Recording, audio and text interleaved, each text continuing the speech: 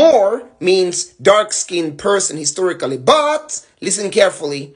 Every dark-skinned person or African is not a part of the history of Moorish Spain. Moorish Spain, or Al-Andalus, was a Muslim civilization. The descendants of the Moorish Spanish civilization you are going to find in the following nations: Morocco, Western Sahara, Mauritania, Northern Senegal, not Southern Senegal, like Casamance, parts of Mali, parts of Algeria. It's possible that the Umayyads took soldiers further east in North Africa like Tunisia, Libya, and so on. But when we talk about Moorish Spain, we mainly refer to the Umayyad Caliphate, northwestern part, and the Almoravid or Almorabitun movement, starting from Mauritania, Tekrur area, Senegal, and upwards. To answer your question, yes, in the Maghreb, or modern Morocco, you will find descendants of Moorish Spain. But not only Morocco, because the historical Maghreb was much, much larger